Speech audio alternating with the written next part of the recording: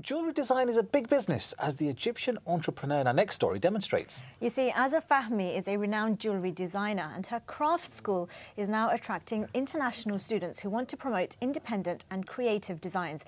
Here's Layla Ogoril with the details. Azza Fahmy has been doing this for years, but for these students, jewellery making is still a learning process. They're picking up new skills at the craft school sponsored by the renowned designer, hoping to become the next generation of jewellery makers. Azza's jewellery is marketed across the world, and her pieces have been worn by the likes of pop stars Rihanna and Josh Stone. But her school was created with the intention of helping local students. A lot of people want to learn but can't go to Europe, so why not open up a small school for them? In March, the studio will have been open for 2 years. Students here get a chance to work with silver, gold and stones. They're also learning metalsmithing techniques and filing, soldering, casting as well as forging. They're also encouraged to think outside the box. I want them to think freely and be able to create what they want and be innovative. If they do that, they're spreading their wings to fly. Azza Fahmy has come a long way from her relatively humble beginnings as an apprentice to some of Egypt's most renowned jewellers some 40 years ago. With her unique blend of traditional and modern jewellery design, she's created an international brand and is one of the country's best-known entrepreneurs. She founded the Azza Fahmy company in 1969 and now employs around 200 people in her factory, where they produce work that draws heavily on Egypt's Islamic and Christian heritage. Her students say they felt a change in themselves since joining the studio. When I started out, I had no experience in creating or producing anything, not even drawing, but I always felt like that there was this energy that needed to be released. It's not common to hear about someone that studies jewelry design, but I think it's something that can be valued as much as any other art form. Azza Fahmy began selling her first pieces of jewellery at small fairs and exhibitions. She used to rely on friends and family to attend and spread the word. But now her company has numerous stores in Cairo and the Middle East, as well as outlets in the United Kingdom. Fantastic to see people taking so much initiative to get... Would you make your jewellery like that? That's quite I think an now art, I'd really. want to, yeah. Yeah. After having seen that. Some really intricate pieces there. Susanna, you've got a nice piece of jewellery there, a nice necklace. It's, you know, that would look quite nice, I think. You know, I think that would work really well. But hey, well, from a jewellery designer in Egypt to a jewellery designer in our Living the Life studio. Good evening, Audwin Pessim. Good evening. Thank you so much for coming. Great to see an initiative like that. What are your thoughts on that story? Yeah, I think it's really good to see that they're not only teaching the craft, but they're also taking care of developing new designs and the ideas. Creativity, yeah. Because to me it is all interwoven. You cannot do one without the other. And it seems like sometimes it's a very intricate skill at work here. It can start very basic, but of course there is unlimited room for intricacy in the design and in the technique. And sometimes the more intricate techniques, to me, they're always very challenging, and I want to crack them. I want to have a go at them and get a good result. That's... For a beginner, where would you start when it comes to jewellery making? I always started with a hammer, like this. Okay. Yeah, my dad bought me that when I was 13, so... It's not the first thought that comes to your mind when you want to make jewellery. I know. Get a hammer. Oh. Yeah, well, soldering is another thing that's great fun, lots of fire, heat and hot fingers, and lots of noise. That's good, yeah. Great, and you're going to make some pieces for us, so do you want to get started and explain to us what we're doing here? That's a very... There's some metal, so that's quite an important part of this, I'm guessing. Yes, starting with a bit of metal is a good... Well, this is silver, but to start with, you would probably find a copper cable somewhere and strip the insulation off, and you'd have a starting piece of metal. Brilliant. And are these materials readily available if you wanted to go and buy them? Some basic... Because, you know, for dressmaking, you'd go to a fabric store and buy some fabric. What would you do if you were into jewellery making? Where would you go? Well, there are places that sell ready-made silver wire like this. We would obviously be able to make that wire as well, but to start with, you can probably ask a jeweler who makes jewellery whether he can order some for you. And you probably find online places that would sell silver wire. Yeah. And copper wire is, as I said, really... Brilliant. Orson, you start that. And meanwhile, we'll go to our other guest.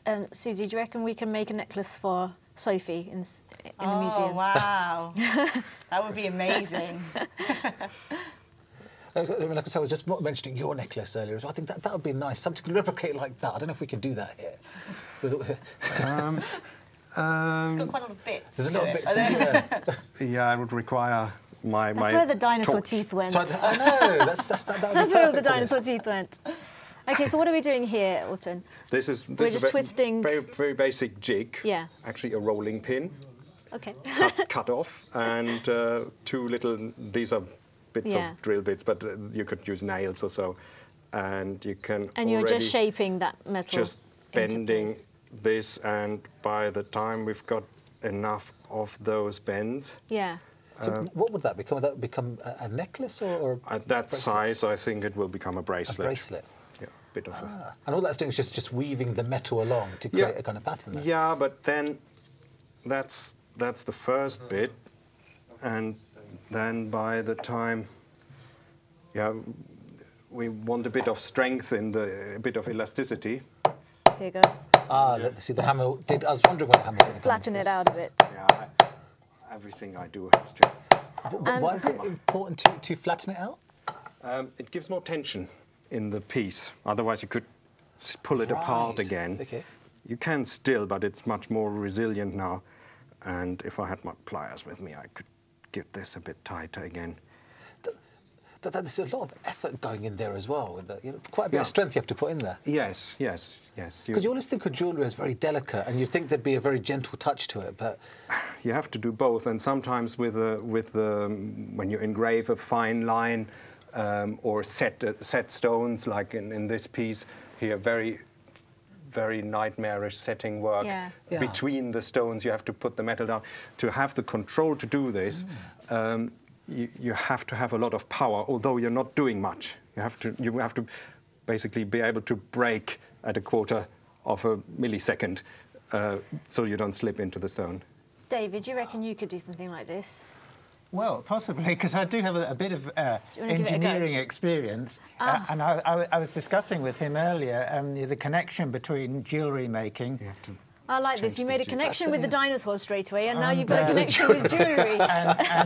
and scientific instruments, because the area that we're in the studio is actually Clerkenwell, was the jewellery quarter of London, but also the Centre for Scientific Instrument Making, and that developed out of the same skills. So you would go over and borrow an earring and then use that in your telescope? Well, not particularly, but the same kind of metalworking, like polishing things, is what you would use to make lenses and mirrors in microscopes and telescopes.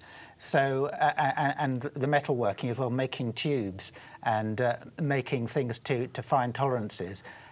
Originally, I think in the medieval period, it was jewellery, and then it developed into clock making. Wow. And then that developed into scientific instrument making. So much history. Orton, how's David doing there? I think he's doing actually quite well. Yeah, looks quite impressive. Getting the idea getting into it, of this type of marks out of 10 the type of work. So, yes. Marks out of 10. Well, for the first attempt, we're getting better, shall we? Well, we'll let you carry on, and we'll go over to our next feature. From one handicraft to another now. There are parts of Pakistan where around about this time of the year you'll find the emergence of wool-filled quilts.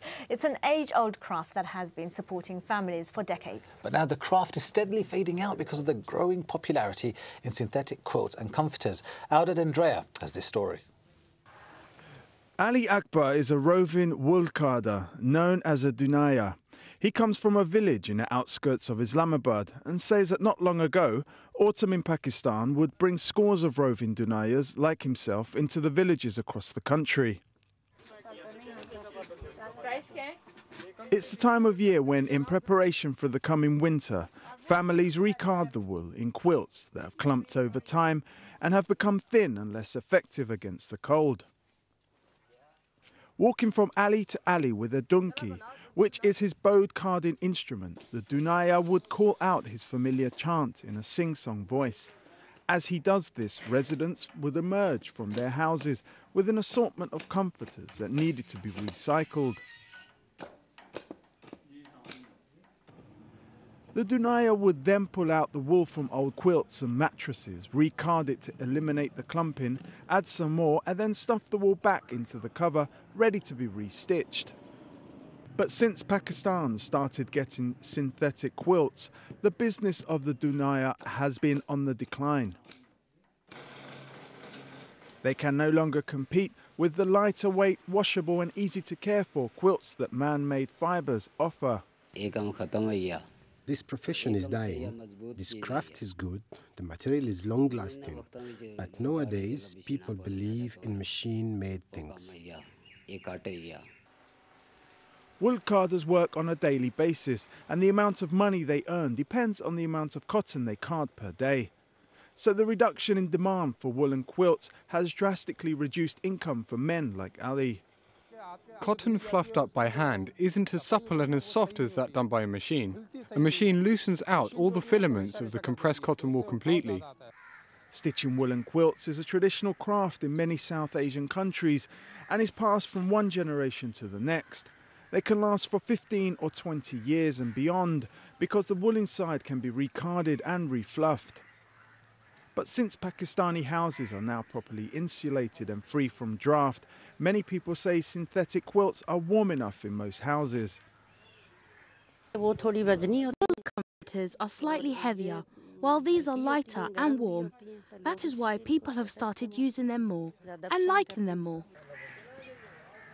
But there's still the issue of price. The prices of most polyester quilts are still beyond the reach of poorly paid daily wage labourers who tend to be the bulk buyers of the low-quality woolen ones.